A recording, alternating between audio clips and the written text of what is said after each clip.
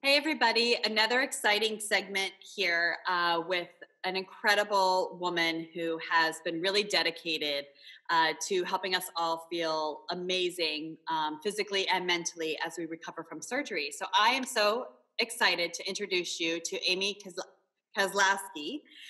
She received her BS/MS in physical therapy from the College of Staten Island and has over 20 years of experience specializing in breast cancer recovery, women's health, and musculoskeletal pain and injury. She combines her medical training with extensive knowledge of the body with her intuitive touch and mind and body practices to guide her clients towards reconnecting with their bodies. Committed to a lifelong learning, Amy keeps up on the latest medical research and integrative treatment techniques. She believes in a team approach and collaborates with doctors and other professionals in the medical and alternative fields to ensure that the best care for her clients. Amy has observed numerous surgeries in order to have a better understanding of how the anatomy of her clients must be considered in the recovery process. Amy recently created a workshop series called Connecting with Your Body While You Heal. She is passionate about working with groups to share her knowledge and give tools to help navigate through the healing process. And I just have to say, I'm so excited to have Amy. I've done a session with her privately to help work through some of my scar tissue and some of my pain I still even experience 10 years after my mastectomy. And I'm just so stoked to be here to bring awareness and education to just how important healing your body beyond just the doctor's office is for your recovery and for just your overall comfort. So Amy, thank you so much for being here. It's really, truly an honor. Thank you so much for having me. I'm super excited to share with you. This is exciting. Thank you. So tell me about physical therapy as it relates to your breast cancer patients and to recovery from really any surgery. What's your overall approach to helping us get through this? I mean, I really think it's all about just reconnecting with your body after your body's been through something major, traumatic. So, the work is really about supporting you through the healing process and really about education. So I find a lot of my patients come to me and they don't really have an understanding of what's to be expected of the anatomy that's involved in surgery, what's normal, what's not normal. So really educating them and supporting them and validating what comes up in their bodies. Also, just working through with them. I do a lot of hands-on work just to soften the tissue that's involved, to help decrease scar tissue. We do range of motion exercises, strengthening, functional exercises, posture is super important. So just really empowering you to move, to reconnect with your body, not to be afraid. It's really a collaborative approach because I really try to work with other, the doctors and the surgeons to really have an understanding of each patient, because in any healing, we're all unique and we have to be approached like that. And I'm really passionate about bringing in the mind-body component because the mind and the body are so deeply entwined. So, just that whole approach, it does go for all the things that I treat, but for breast cancer, there really is, special training, special understanding of what, women are going through physically and emotionally. And I have to tell you, because for me, right, the physical therapist was kind of this moment in my treatment where I was really getting this extra hands-on attention that you just kind of need. And I want to step back because I still feel like even today, I was treated 10 years ago and I was thankfully introduced to physical therapy because I really honestly believe at that time I was treated in Colorado. So acupuncture, physical therapy, all of these things were at the heightness of just people's overall health. But still to this day, meet tons of women that are never even told that physical therapy is a part of their treatment process. So yes. For those, how are they supposed to seek it out? What are they supposed to look for? How do they find somebody like you that really is specializing in the recovery needed for a mastectomy surgery? Yeah, it's so true, Dana. I get so many women that come to me and they're like, It's not until I told my doctor I couldn't move my arm that they said, oh, you should go for physical therapy. Oh, I have a little swelling. Oh, you should go for physical therapy. So, I mean, luckily I've really connected with a lot of surgeons that understand the role of physical therapy in the recovery process. But I think throughout the whole process of recovering from breast cancer, from surgery, I think the most important thing is that you really need to be your own advocate. And I think that, I've had a lot of patients that have just Googled physical therapy after, breast cancer because they've heard of it.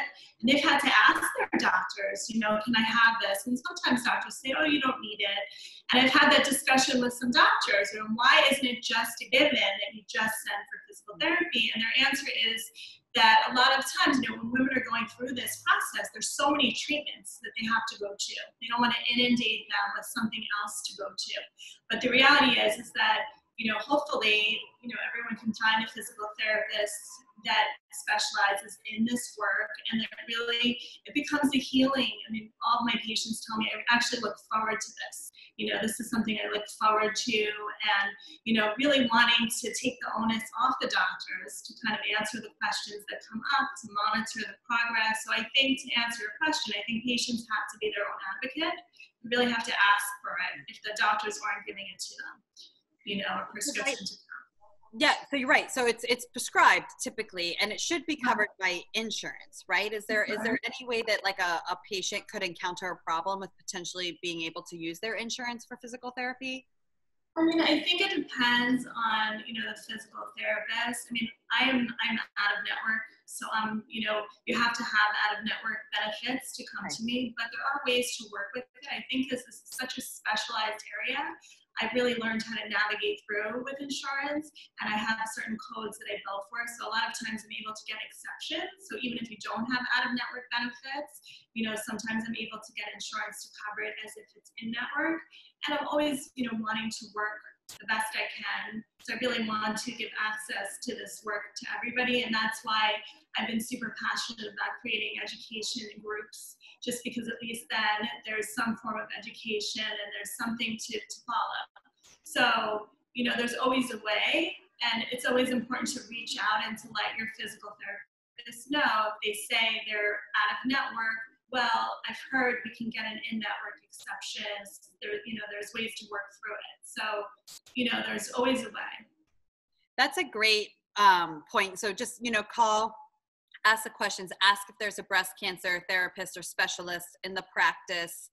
Yes. Go see you if they're in New York City, and get access. I know you're also doing virtual, which is really helpful. And that's how you did my session, because I'm in Philadelphia. So to be able to be coached through the stretches and, how I needed to start training my body to, open up and break through its own trauma was really useful. And you do that as well as an alternative.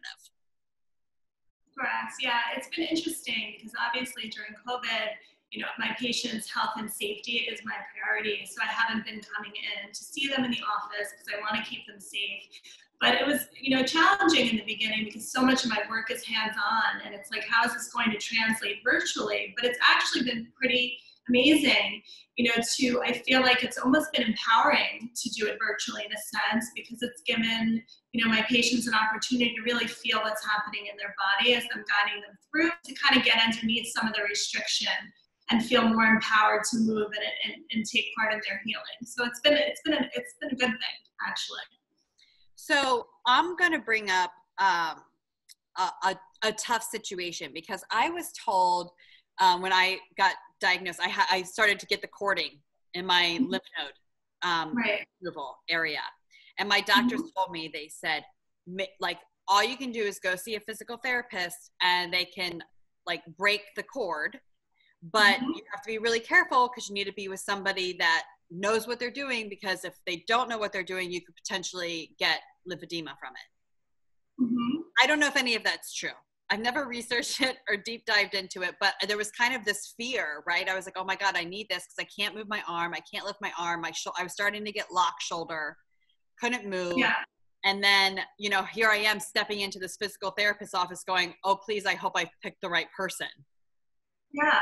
Is this a common scenario? Is this something you've faced before? Is that like a total wives' tale about the cording? I know it's a big complaint for those that have had lymph node removal. Yeah, I mean, there is no correlation between cording and lymphedema. So there's no correlation. So because you have cording, it doesn't mean you're going to get lymphedema. You know, lymphedema is one of those things that's really not studied a lot in medical school, but they've made a lot of advances in this area.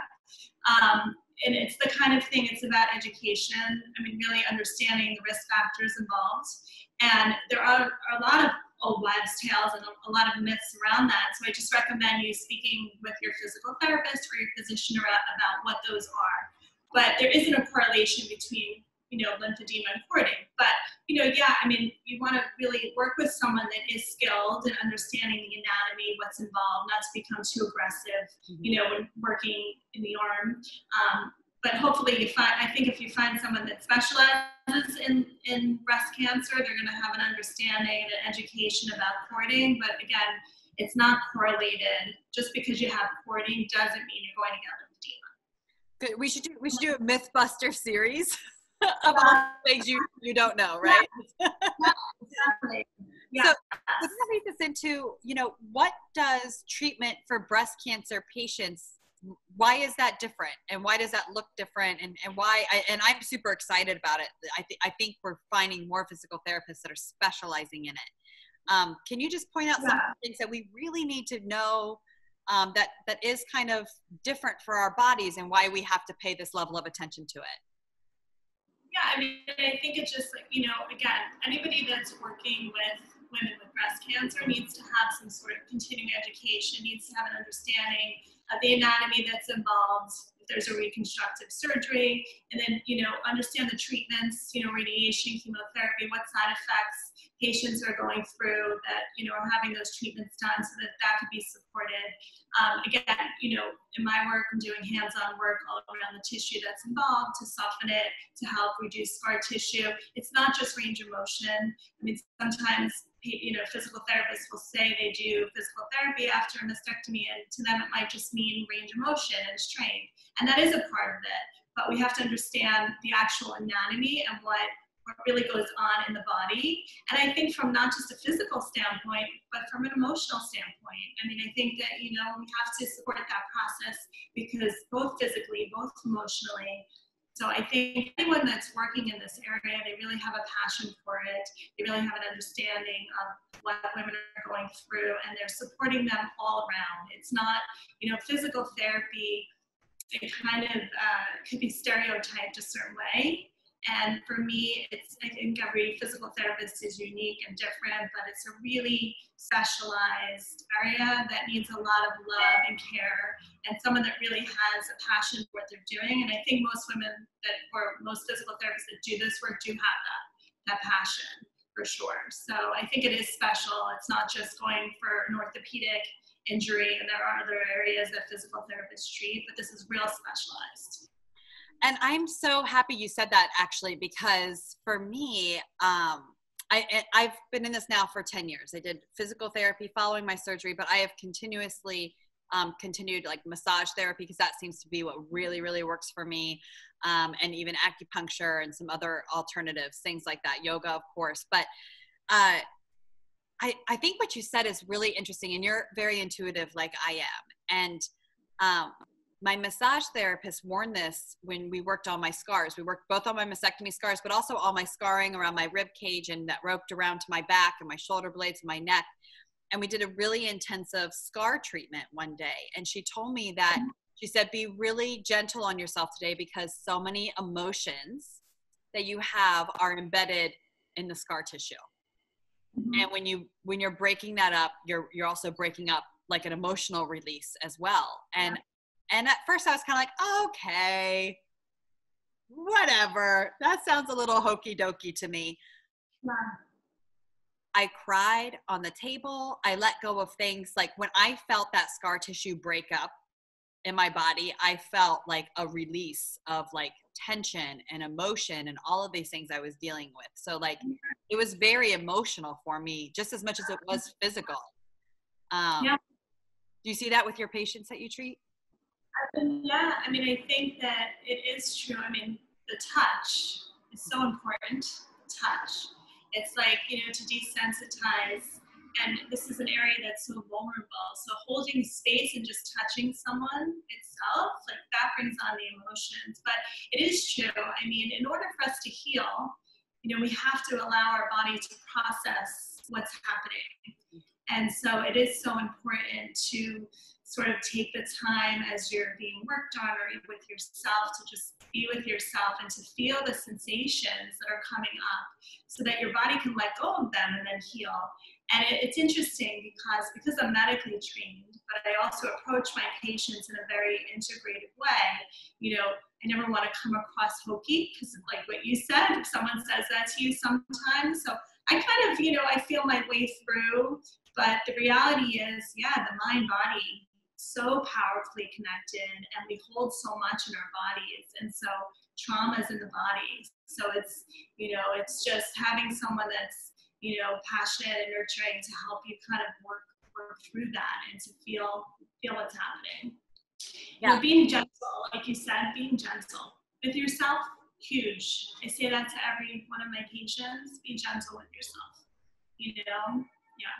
Well, and I just remember how frustrating recovery was for me. I was very strong. I was an athlete. I was a dancer. I was very active, and I just kind of got a lot of the ways I knew how to like exercise and be healthy were ripped away from me. And that was a really big struggle because it was actually literal physical limitations that I was facing. So that being said, I would love to hear from you. What we know that following a surgery, mastectomy, reconstruction, maybe even lumpectomies, I'd love to hear your point of view on that, need physical therapy. But what signs could we be looking for even further out of your initial treatment that might be warning signs that say maybe you should pay attention to this part of your body again? I mean, I think it's just listening to your body. It's just any kind of body signal. So I say body signal is pain, heaviness, feeling of restriction, tightness, numbness, tingling. I think the body has a voice, so I think the body talks to us. And, just to add to, because you just mentioned all of your background and your athleticism and everything like that, the other part of physical therapy and what I try to do, I want to, get my patients back to their lives, to moving like they did before. And, and I always say, might this be an opportunity for you to go forward and get back to everything, but in a new and better way, because now there's a new understanding of your body. So, it's different, but it's a new understanding. And so I think that, to answer your question, I think when you start to feel things in your body, it's not uncommon. It's not abnormal to feel things years after. Whenever there's an injury or vulnerability in the body, it can show up at any point. Just posturally, something goes on. Emotionally, something goes on. But when you feel those body signals, you need to tune in. You need to pay attention. And then I think it's time to get some support. Someone that can help you kind of work through that and navigate through that process. Are there any like body warnings? I think you just rattled off great ones, right? Pain, heaviness, discomfort, numbness. Anything specifically that we could say to like the person that is recovering and is like 3 years out, 5 years out, 10 years out? Like at this point, this is my problem. I let things become chronic because there's just this reality to say, okay, my neck and shoulders are just always going to hurt me. And I just succumb to the pain and the discomfort because you're right. It's a lot, right? It's another appointment on the books. It's another thing. And even though I do my best, I wait till it gets really, really bad until I seek out the help. But for those of us that have been living with some of this chronic pain due to our surgeries and mastectomies, any advice or input that you could say, like, if the pain is a level 8, like call somebody, or if it's a level 2, okay, wait, like any kind of tips or point of views or perspectives to get our butts out of the chair and into your office? I just think if you're feeling, that's the thing. It's like you kind of just give in to the things you're feeling and you're like, I'm just going to feel this way. But no, you don't have to. It's like when you're feeling things in your body's saying tune in. So I think it's different for each person. I think when it becomes a level 8, then I think that person's getting up and out of their chair because it's like you can't function. But I think it's even like taking time every day, just closing your eyes, just tuning into your body, and what do I feel? What's coming up? And it's like, hopefully you work with somebody or you have some tools. So if you're feeling some tightness, you have some stretches you can do to kind of move through that. And, you know, I think if you feel something, it's time to kind of tune in and take some, you know, do something about that, for sure. So it's okay to think about your self-care. It's 100% okay to think, don't be in pain, get out, get the help that you need. You don't have to suffer. This is not you being selfish. This is really us taking care of ourselves. No, exactly. Yeah, because I think when we take care, you know, then we're just better and more effective in all that we do. It's like we have to take care of ourselves first, right? So we're feeling things, it's that body saying like, do so, help me, support me. And I think that what happens is I have patients I work with, they feel better and then they get back to whatever, and then they feel tight again. And so they come back and I say, have you been doing your stretches? No, I've been feeling okay. But the point is, so I don't need stretches. I'm busy. I don't need to do the stretches. But the point is, it doesn't have to be a lot, but if you take like, you know, 10, 15 minutes a day, just to be with yourself, just to move a little bit, so you're just validating what's up in your body, it makes a difference. I think that's the incentive to kind of take care and to continue on with the self-care. It's to see the change, you know? So this has been so encouraging and so thoughtful, and thank you so much for the work that you do for our community, for us. How can we find you? If somebody's living in the middle of Nebraska and they don't have a physical therapist that specializes in this space, where can we go to find you so we can get the help we need? Yeah, I mean, you can go onto my website, amykoslowsky.com. I'm on Instagram. I really, you know, it's like I said to you before, the virtual space is new for me, but it's effective. Right now, insurance is covering it. So, you know, anybody that wants some guidance or assessment is, you know, please reach out. I'm happy to help, or email me if there's specific questions, or happy to talk on the phone or whatever it is. But, you know, I'm here. So my website has all of my contact information, or like I said, Instagram, AmyKos5. Yeah. Perfect. We'll be sure to list all of your links because as much as I love your last name, I'm not sure I would know how to spell it. We will have them all right here below. So make sure you tap into the notes below and stay tuned, because we're also going to work through a few amazing exercises that everybody should have in their Rolodex in the event that they feel uncomfortable. So Amy, thank you so much for joining us and being here to support us. And your work means a lot to those of us that you treat. So thank you. Thank you.